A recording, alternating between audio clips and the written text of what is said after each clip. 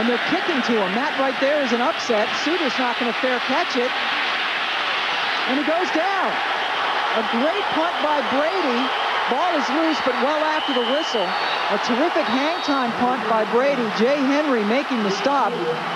Good coverage by the Mountaineers as the dangerous Steve Suter is stopped. Lost a couple of yards on that punt return attempt.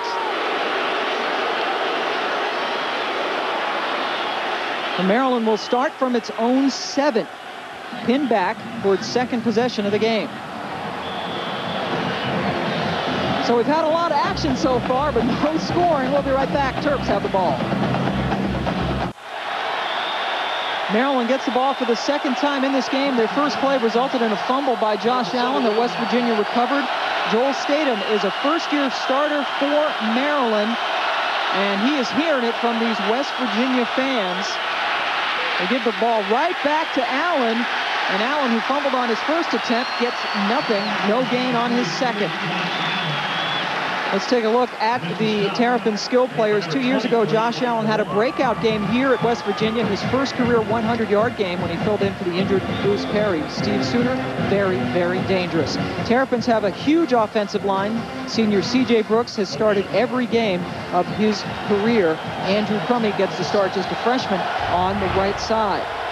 Russell Bonham is out today, got a concussion during practice on Thursday. So Crummey, a youngster, gets the start. 2nd and 10, Statham's first pass. Oh, that's a dangerous pass, and it's picked off. Adam Pac-Man Jones, the big play guy, makes his second big play of the game already, and West Virginia will have it first and goal.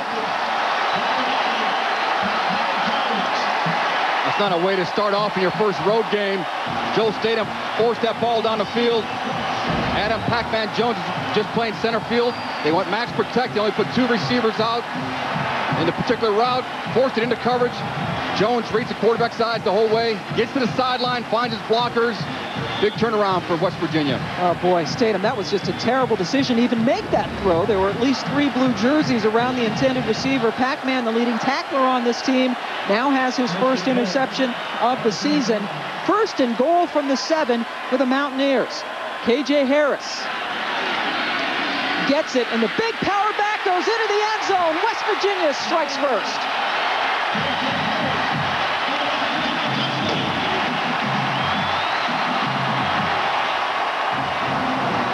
That's a long time coming for these Mountaineer fans. Getting on the scoreboard first was very pivotal for this team. In the last 4 games against the Terps, they got into huge holes against them.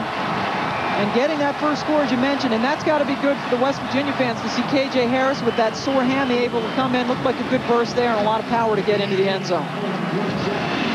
So Brad Cooper to make it 7-0. And the Mountaineers doing exactly what they wanted to do. It was a little crazy getting to this point, but they score first. 5th touchdown of the year already for KJ Harris. The Mountaineers up 7-0. Brought to you by Acura. Experience the performance today at your local Acura dealer. And Circuit City. Check us out at circuitcity.com. KJ Harris has scored on a 7-yard touchdown run set up by Pac-Man Jones' interception and 21-yard return. First time that Maryland has trailed West Virginia since September 16th of 2000. That was the last time Maryland lost to West Virginia. 4 straight games, 4 straight losses, and this is the first time West Virginia's had the lead. Brad Cooper kicking it off, a short kickoff that is taken by JoJo Walker, one of the up men, and he fumbles it, but that at least goes out of bounds. Crazy game here. Let's go to Matt Weiner. Hi, Pam. Getting a little crazier than maybe the Wolverines would like in Ann Arbor. Already up 7-0. Shad Henne looking for more, but he never saw. Oh, boy, he just got hammered. Antoine Applewhite collects it for the INT. He's going to take it back all the way to the 3. A holding penalty brought it back to the 13, but the Aztecs cashed in nonetheless and have tied it up at 7 apiece. Well, Michigan offense struggled big time last week, tied up against San Diego State. Maryland has run 3 plays and has 2 turnovers. They're down 7-0. Statham threw an interception last time out, gives it to Sammy Maldonado. and he gets maybe a yard. Maldonado is a transfer from Ohio State. Let's take a look at this West Virginia defense. Nose tackle Ben Lynch, one of the leaders of the Mountaineers. He is back after sitting out last week with a strained shoulder. Scott Jerko was not recruited by a single Division 1A team. The Morgantown native has gone from walk-on to starter. And Adam Pac-Man Jones has already shown you what a big play guy he is with the 21-yard interception return. He also had a kickoff return of over 45 yards. And this is bad news for the Terrapins, as Andrew Crummy, who started only because Russell Bonham is hurt, Crummy is being helped off the field. Freshman from Van Wert, Ohio. They can't afford to lose any interior offensive linemen. You know, Kyle Schmidt and C.J. Brooks are the two studs up front. Not much depth when they travel to these away games. And especially, as we mentioned, Bonham is out. He suffered a concussion, a mild concussion on Thursday, but they were hoping that they would not have to use him. He missed last week with a hamstring injury. Joel Statham, again, making his first road start of his very young career. First-year starter for the Terps. He threw a very costly interception on his first pass today. Only pass so far. His second pass is, Jerko coming in. And they're saying it's an incomplete pass, but boy, Scott Jerko, we talked about him, the walk-on, nobody wanted him. Rich Rodriguez said, come here, I'll give you the best chance, and he's made the most of his opportunity. Well, he's a hometown hero, number 33, Jerko. Nobody blocks him. He should get to the quarterback. That's how you introduce yourself to that young quarterback. Joel Statham, how are you doing today, sir? Boom. That's a pin. That's a turf monster pin. 1, 2, 3. But Statham gets back up for a big third down. And that was indeed ruled an incomplete pass. So 3rd and 9 for Maryland. And this crowd, which has been waiting 4 years to beat the Terps, is fired up. Pressure up the middle. Statham gets it away. And the receiver, Derek Fenner, was locked up with the defensive back as it falls incomplete. Pam, there's no rhythm at all by the Maryland offense. Statham is looking left, looking right. He had an errant throw for the initial interception. There was no timing in that comeback route.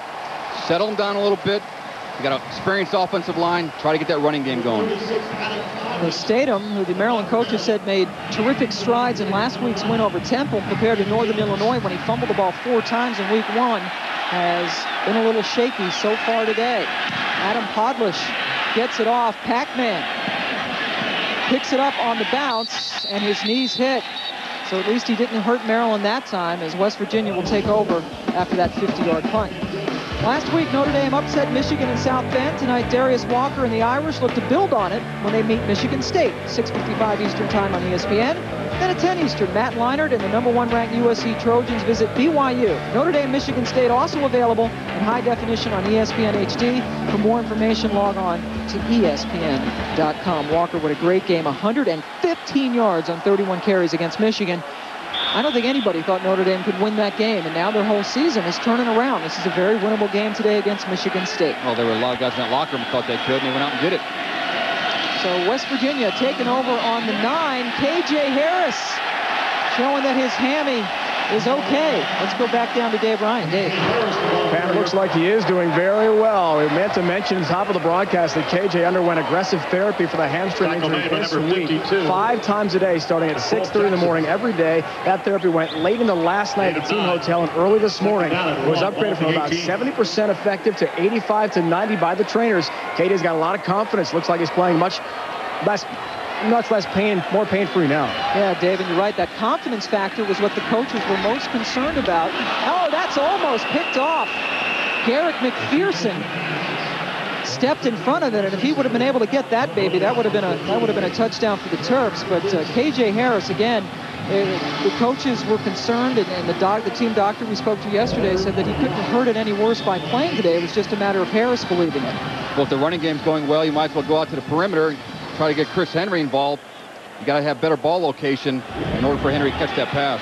And McPherson, again, the fastest player on this Maryland squad. Runs about a 4.2940. And Harris, that time, is bottled up as we take you back to Matt Weiner.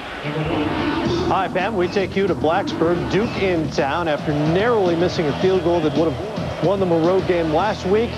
Deion Adams on the end around, 28 yards, and the Blue Devils have an early lead on Virginia Tech, 7-0.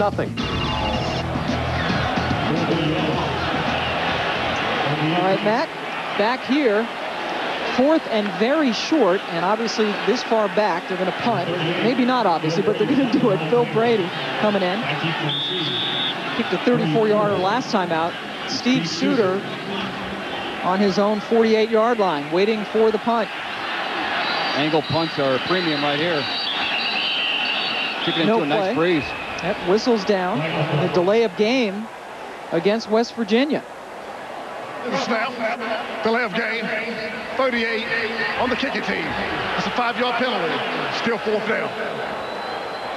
And there's much reason for West Virginia to fear Steve Suter. In the Gator Bowl, he took one back for a touchdown. That was on New Year's Day. That was a 76-yarder in a 41-7 win. And 2 years ago here, he also took one back for a touchdown. For more on Suter, let's go down to Dave Ryan. Plain and simple, Steve Suter is fearless, Pam. He tells us he will never take a fair catch. Hasn't taken one in his career, and he's always sure with that kind of confidence and courage that he'll hold up against everything. Now, he also holds up against severe knee injuries. He's had 6 knee surgeries in his career. Never knows if a cut or a move will tweak the injury. The Maryland trainers told me before the game, imagine walking 24/7 with a rock in your shoe. That's the kind of pain Steve Suter is in. And it is amazing. His speed seems to be down a little bit, but you know a guy who's never taken a fair catch in his life, he's not going to let a 6 knee injury stop him from playing. Let alone a stone in your shoe. Sammy Maldonado gets the carry, only picks up about 1. Suter had that 80-yard punt return for a touchdown here back in 2002, and he's another impressive student from Maryland as he has already graduated. Yeah, Coach Friedgen just loves his character athlete here. He's been a leader all 4 years, just a warrior. No fair catches, rocks and shoes, bad knees. He just tapes it up, straps it on, goes to work. In fact, he had a GPA, grade point average of 4.0 last year. Maryland's offense, a GPA of about 0.0 so far. 7 plays, 3 yards, 2 turnovers. 2nd and 9. And that ball is tipped and almost picked off. Pac-Man almost had his second. Adam Lenort, the linebacker, able to get his hands on it. Boy, Pac-Man's thinking that one got away. Starts at the line of scrimmage. Defenders are getting their hands up. Tipping the ball. Adam Jones reacting after the throw. He's just a ball hawk. He knows where the football is. He's got great instincts. Always moving towards the goal line. First name is Adam, but nobody calls him that. Pac-Man is his nickname, apparently because he really knew how to attack a bottle when he was a baby. He loves the game, too. He loves the game, Pac-Man. And he plays football like it, too. He's always trying to devour folks. West Virginia sends a lot of people, and finally Maryland completes a pass, a nifty reception for Rich Parson, and the Terps have their first down. Well-executed play on both sides of the football. They're bringing that zone blitz by the West Virginia defense. They do a nice job picking up. Parson is hurt. His trainer Sandy Worth in the red shirt helping him. Boy, Parson with a very painful first down catch. Looks like I got a helmet right in the back by the kidney. 1st and 10 for the Terps on the 33. Maldonado standing behind Statham. Little play action. Maldonado with a good block, but Statham runs out of time. And he gets hit high and is tackled down. Pac-Man Jones coming in. And you see Schmidt from Maryland taking exception. That's Kyle Schmidt, the center, one of the leaders of this Terrapin team, going right up to Pac-Man and talking to him about that high hit. We talked about the rivalry in the open. I mean, this is more than rivalry. This is bragging rights. Statement game. Statham does a nice job. Sometimes he stays in the pocket a little bit too much. He identifies the receivers not open down the field. Touch the ball and tries to get positive yards. 2nd and 5, as he was able to get 5 positive yards on that play. Now out of the shotgun, but they run out of it as Sammy Maldonado gets the first down for the Terps. So Maldonado, his first career 100 game last week, had that against Temple, 18 carries for 106 yards, picks up the first down for Ralph Friedgen. Like Rich Rodriguez,